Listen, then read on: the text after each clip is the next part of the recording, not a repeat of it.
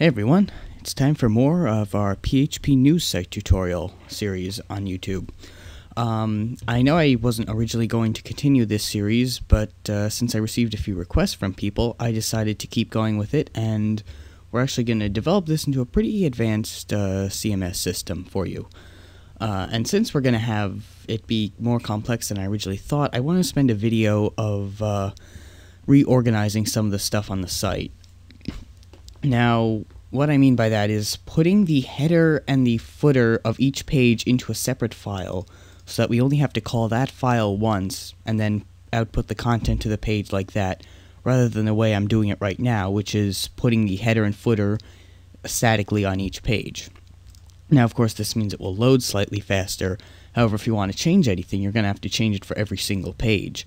And I decided this would be a good time to do it, since right now we only have 3 pages on our website, and of that, 2 of them are used to actually output content. The connect.php just has our information for connecting to the database. So what we're going to do is create a new file called functions.php. And right now it's only going to have 2 functions, but we may expand that to more in the future.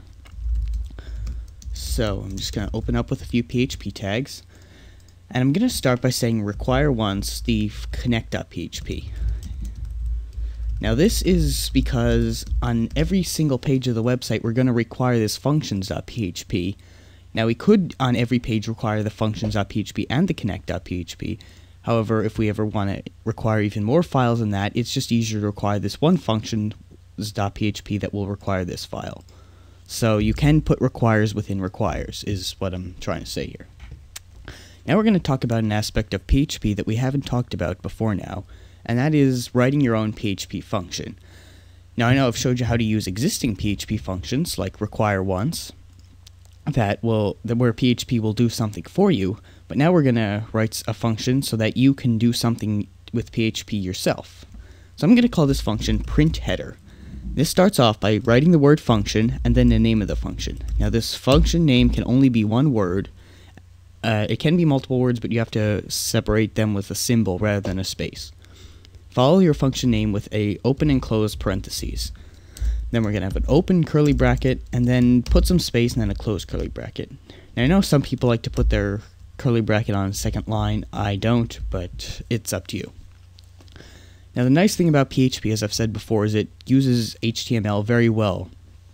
And what we can do here is actually end the PHP function, with the PHP section of code, and start it again here, and everything in here we can just put raw HTML rather than having to echo it out. PHP will automatically echo it out for us.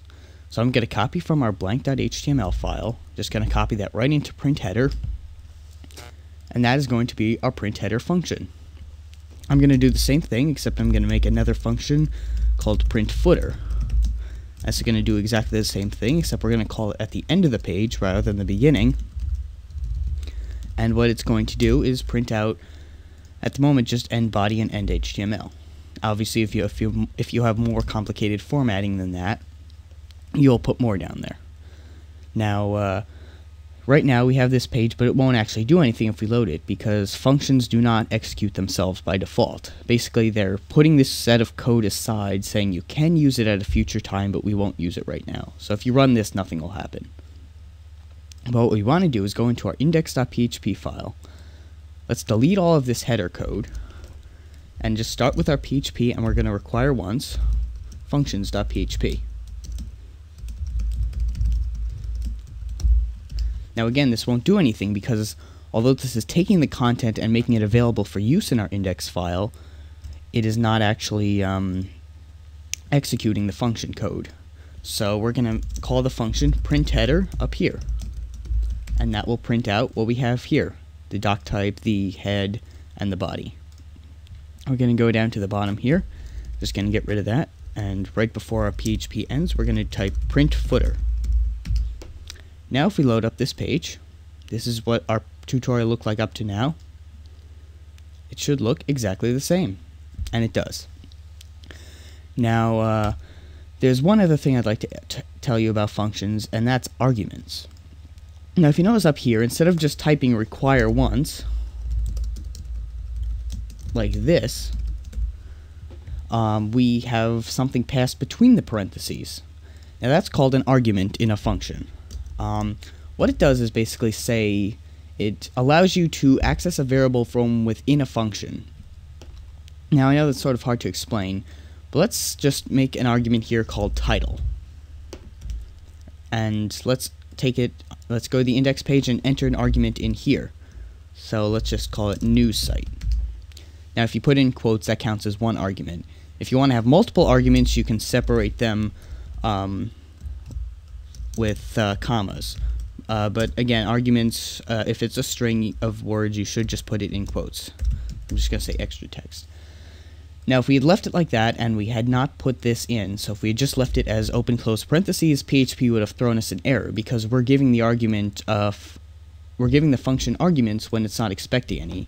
So we have to assign those arguments to variables. So we're going to call them title and extra text.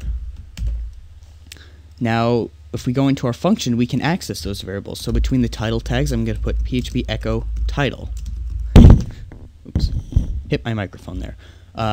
So now for the title of the page, we're going to have news site. And this will allow us to customize our site a lot more rather than just having a blank title. So if we load that up, you can see up in the corner here of Google Chrome, we have news site as our title of the page. I didn't use the extra text, and I'm not going to, and that's just going to confuse things later, so I'm just going to take it out. But you understand how to do multiple arguments. And one other thing about arguments is that you don't always have to pass them through. If I were to leave it blank the way it is, if I just called it the original way we did, the same way printfooter's doing it with open close parentheses, PHP would be expecting an argument but not getting any, and this would make it throw an error. However, if we don't give it an argument, let's just get rid of this right now, we can give this variable a default value. So right up here, if we want to make this title default to something, we can type something in with an equal sign. So just say default title. So now if we load the page, note that I took the title out of there. Here we go. We have default title up there. And just to prove that if you do pass the title in through the function, the default will not be used. So I typed news site in for the argument here, but the default title will not be used. So if we load that up in Google Chrome, we can see that news site is the title that we want to use. And one other thing before we finish, I'm just going to put a little bit of CSS in here, just because I have this personal hatred towards Times New Roman. I'm just going to style the body with font family of Arial. So that'll just make it look a little nicer. I'm not going to focus on styling, as you've seen from the rest of this tutorial. The fact that this is really just text, but that's just something I want to add. So hopefully this will make it easier for us to work with our page in the future, and hopefully add more functions to our functions.php as our site gets bigger. So we'll talk about adding more functions in the next video or the video after that.